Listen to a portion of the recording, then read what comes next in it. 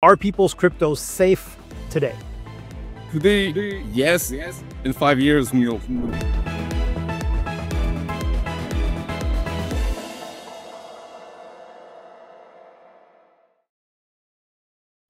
Hey folks, Flo here with Blockchain North. We're doing an exclusive and last-minute interview to talk about quantum. It's a hot topic this week. We know you have a lot of questions. What is this news by Google? What does it mean for us Kryptonians? I have a fantastic guest today who turns out to have been a speaker at our first event in Montreal about a month and a half ago. His name is Pierre-Luc Dallaire-Demers. Maybe a bit hard for you Anglophones to pronounce, but just remember Pierre-Luc. And he is a doctor in quantum physics working at the University of Calgary. And he is also a blockchain entrepreneur. He is building a quantum-resistant wallet, but he'll tell us about this. Pierre-Luc, welcome to you. Always great to be on your show. Ah, nice. I think it's the second time indeed. So look, I mean, before we get into the, this week's big news, I think maybe to set the stage, it would be useful if you explained, if you can, and I know you're a professor, but if you could tell us in like a minute what quantum computing is. So your computer, the one you have in front of you, is classical. So the bits, if you want, are like either 0 or 1. In a quantum computer, we're using the laws of quantum physics, so of the atoms of the molecules, to make more general calculations where information bits can be both zeros and 1 at the same time. And this enables like new types of calculation which are not possible on your laptop or your classical computer. And one of the main application is breaking the cryptography of the internet. So whether it is like the cryptography that encodes our video now, or say the cryptography that secures your crypto wallet, those will be vulnerable by quantum computers. So it's a more general way to use the rules of nature to do calculation which would not be possible otherwise with our standard transistors. And this is perhaps a silly question, but why would we want to break cryptography, whether it be of cryptocurrencies, and of course we'll talk about that in a moment, but also video coding, for example? Why are we pursuing this? It's between countries. Countries have been encoding their secrets for millennia, so centuries and like thousands of years. Yep. And every decades or like every eras, there's better codes that come in. But if you can capture the codes of an adversary and decode them, then you have a better information about what they want to do. Right. So like it's a game that has been going on between countries for years, and when we learned that with these new computers we would be able to break the codes of our adversaries, we decided to build those machines. And same for them, like they are also building machines that will be able to break our own crypto. So it's a strategic, basically it's a strategic tool. Yeah, it's a strategic technology. So in some sense, like weapons. But those computers, they don't just break crypto. They can also be used to simulate new materials, new drugs, do optimization. And this is great for the commercial sector. So it's really a dual use technology where it can be used as a weapon, but it can also be used to improve everyone's life. So that's why those machines are being built both by governments and large corporations, with the aim on one side of breaking the crypto of our adversaries, making better products to improve the life of people. But the consequence is that we now have to upgrade the cryptography to protect against like malicious entities who will have quantum computers at some point in the next decade. Yeah, and I assume it applies to any kind of industry, so it could be applied to the energy sector, to the health sector, to many others. Are any countries in the world in the lead right now? I would say the two leading countries are the United States and China. So Canada is punching above its weight like in the field. But at scale, the very large budgets for building large quantum computers are really centered around the United States and China, like where they have thousands of people like working on those machines. And it makes sense, of course, geostrategically that those two, top leaders of the world right now be at the forefront. And it's very parallel to nuclear weapons. So often, like countries with nuclear program will also have quantum computing program, except Russia. So okay. And I understand that quantum computing, like any major disruptive technology, it seems like it happens overnight, but of course it takes years, if not decades of investments, often by governments as well, because of the reasons you mentioned, of course, that it's strategic. Where are we at actually with, because I don't think, do we have quantum computers right now in use or is it still being developed? Not useful ones. So like we learned to break crypto around the 90s. That's when the NSA started like investing a lot of money into it, like the Department of Defense. We've like the first qubits, like the 0-1 proposition, it was done in the late 90s. All like the early 2000, the 2010, then we started having like many qubits. Then we entangle like qubits, and then we have like 5 of them, 10 of them, 20, 50, 100, 1000 in the recent years. And what we need to break cryptography went from, say 10 billion qubits to 1 million, like in the recent years. So both the size of the quantum computers and how many we need to break cryptography are going down. And we expect the two lines will cross within 5 to 10 years. So right now we're kind of at the transistor stage of quantum computers, but when we have several of those transistors, then crypto starts to melt. So it's actually a sharp transition. Well, let's talk about crypto and cryptocurrencies and blockchains specifically, since that's what we talk about and what our audience will want to hear about. So for those who haven't heard, it would have been hard. You'd have to be under a rock this week to not hear that Google announced its Willow, its first quantum computing chip, basically. Which marks a breakthrough in quantum technology, and you'll tell us how much of a breakthrough that is, by drastically reducing computational errors.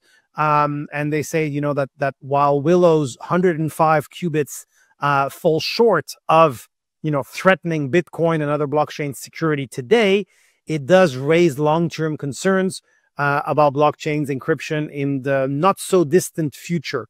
First off, your reaction, is that a fair characterization? Were you surprised about this news? Did you see it coming? And is it, really a major milestone? It is a major milestone. It's not a completely new news in the field in the sense that like it's results that were known since this summer, but now they got like the papers published and they made the official announcement. It is a critical milestone. And there are two aspects to the announcement that we saw like this week. Like, so they say, okay, they're solving this problem that would take like billions of years, like on classical computer. That's not the important part. It's really like that part is really like an intricate benchmark for quantum computers, and like it's quite technical. Well, it's impressive, but like it's useless. You're sampling random numbers from a specific distribution. The important part is really the reducing errors. So if you played with quantum computing platform, you've probably like the more operations you do, like the worse is your result. That's on the free platform. But in the 90s, it was predicted that if your errors are low enough, then you can get in a regime where the more qubits you add, the less error the quantum computer does. So it's as if like the more gates you add, like the better the result gets. And this is the regime that they have achieved. So they kind of pass. It's called a threshold. So they pass this threshold where the more quantum computing power we have, the more the bigger the quantum algorithms we can run, and like the more threatening it is to cryptography. Okay. So the next step for them is taking like the prototype that they have. They make it bigger, and they do demonstrations until cryptography breaks, which is a process which will take like 5 to 6, 7 years at most. Okay. So it is still pretty close. Now, we did see the price of Bitcoin and other cryptocurrencies dip on that news. not significantly by crypto standards, but still, had people kind of worry a little bit, that perhaps their assets are not safe. So simply put, are our crypto assets in their current form, using the wallets that people are using, whether they're hot wallets or cold wallets, are people's cryptos safe today? Today, yes. In 5 years, no. And we don't know exactly at which time the vulnerability becomes more severe. So we know it's within 5-6 years, where we will go from having Bitcoin being a very secure system to having large blocks of Bitcoin moving as if they were as if ghosts were in the machine, and just breaking keys on large accounts. At that point, Bitcoin is pretty much at the mercy of those with the large quantum computers. So if they're not adversarial, they may just take the old coins, for which the keys are lost. If it's an adversarial entity, they could also break, say, large exchange and wreak havoc on the blockchain. So today you're safe. But the threat will rise sharply in the next few years, before 2030. And we'll talk a little bit more about the future and also about the solutions. But quickly, a message to our audience. If you're watching this far, thank you. We will be doing more educational videos increasingly in 2025. So if you're not subscribed to our channel, why don't you subscribe now? Give us a like. We appreciate it. Give us a thumbs down if you think this conversation is not of any interest. That's also acceptable. And if you have any comments or questions, put them in the description or in the comments there. We'd be happy to answer them and even forward them to Pierre-Luc if necessary. He's quite active, by the way, especially on Twitter. So you might get some interesting answers there. Subscribe to Flow channel. Yes, the main channel in Canada. Sure. Thank you very much. Appreciate that. So, how can people protect themselves? What technologies are available today if people already want to kind of front run and perhaps learn how to use tools that are already available, and otherwise, what's coming? And then you, of course, tell us about what you're building as well. Yeah, today there are very few solutions, at least for cryptocurrencies. So your Google Chrome is already resistant to quantum attacks. Your iMessage is resistant. Zoom is resistant. Wow. A lot of the communication infrastructures are resistant. WhatsApp.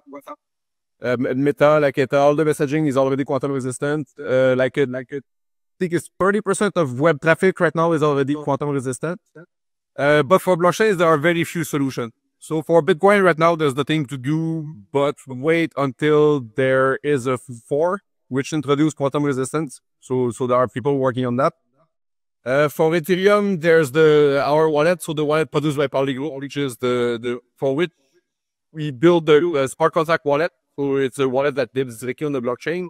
And we add an extra condition when you do transaction, where the blockchain must verify a quantum-resistant transaction. So it's a quantum-resistant signature, which is important, for which we don't have quantum algorithms that can break those this century. It's extremely hard for classical computers and quantum computers.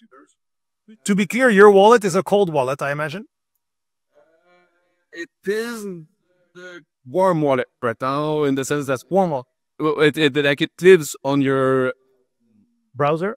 In your browser. So we're increasing the levels of security. Eventually we want a full offline cold wallet that does a quantum resistant signature, not connected to the internet. But this is a higher tier of security, really going up the tiers of security. Right now it's other wallet that uses quantum resistant signatures. So it means that adversaries cannot take the public keys which are on the blockchain and use them against you. Whereas all the existing wallet, ledger, mask, whatever, the public are on the blockchain. So the adversaries them air and private keys from this. The adversaries, it's an interesting term. Of course, we don't think about that in crypto terms so often. But let me ask you a couple of quick-fired questions that we're going to wrap up because we want to keep this short and really accessible. And those are maybe some candid questions. But is any blockchain more quantum resistant than another right now? For example, is Bitcoin more secure than Solana, or Ethereum more secure than Polygon? Or no, they're all the same. So layer 1, layer 2. Yeah, they're all the cryptography that Satoshi picked. somehow people decided that it's not broken, then don't fix it, and they're all using the same cryptography. So they're all pretty much the same degree of quantum vulnerability. The upgrade path is almost all the same for all of them. They're all as late in the upgrade cycle. Are you safer? Okay. There are a few quantum-resistant blockchains that exist. There's a quantum-resistant ledger. But then like the distribution is much smaller. So like all the infrastructures are pretty low. Okay. Are you safer if you are holding your Bitcoin, your crypto tokens on an exchange versus if you're cold storing it? Cold storage is better. Exchange. Sorry, just to qualify my question, safer from a quantum attack point of view. Cold storage. But the exchange often they put all their own coins in like a few big addresses, and they reuse their addresses, which means that their public keys are exposed. If you put all your cold storage in an address for which you have never used the address, it's a bit safer. Okay. Because obviously, if you spread, okay, and obviously, if you spread your crypto assets, your digital assets on various wallets, you're even safer. Yeah, because it's more keys to break. Exactly. Very simple. Okay. And maybe this is a bit of a funny question, but could quantum breakthroughs actually accelerate blockchain innovation, or is it already? I think so. So there's a lot of connection between just the theory of like money systems and quantum. It's a bit strange, but like the nature seems to give us that link. Like the quantum information as a field started with quantum banknotes. So you use quantum. The fact that quantum information cannot be copied to create unclonable banknotes, which is one of the main properties of Bitcoin, is that you cannot double spend. Over time, like there will be quantum internet, and the quantum internet enables new cryptographic protocols, which we cannot do classically. So like we'll be able to have blockchains where you can like send word to remote computers and like have them do calculation and prove to you that they deleted the data, which you cannot do classically. Like if I send you the data and I need to prove you need to prove me that you can deleted the data. There's no way for me to verify. But if we're on a quantum network, there's a way for you to prove me that you never look at the data. And like I think it will enable new protocols and like the new services on blockchains, which we just cannot do right now because like it's not possible for classical cryptography. We'll see how this video does, but if it does really well, I think it would be worthwhile doing a part 2 where we explore more some of those quantum and blockchain innovations. Final question for you. What's the next milestone in quantum and when does it happen? In the next 3 years, we will see increasingly larger quantum processors. So in 2025 is going to be the International Year of Quantum at the United Nations. In 2025, I think we will see several quantum processors with at least 1,000 qubits doing all the basic operations that they need that will be able to break crypto like 3-4 years after. Okay. Well, if 2025 is the quantum year, according to the United Nations, we should definitely do a follow-up interview. I'm going to let you go, but thank you very, very much, Pierre-Luc, for this very spontaneous kind of last-minute interview. We're going to try to publish it tomorrow. So for those who are watching this, this would be Friday, December 13th. But thank you very, very much. Appreciate your insights, and let's have you on again very, very soon. Yeah, for those who've watched, if you enjoyed it, give us a thumbs up, share your comments, and share the video because this is very, very informative, and I think it was pretty accessible too. I understood all of it, so I'm sure most of you will as well. Thank you very much, and see you around, folks. Take care.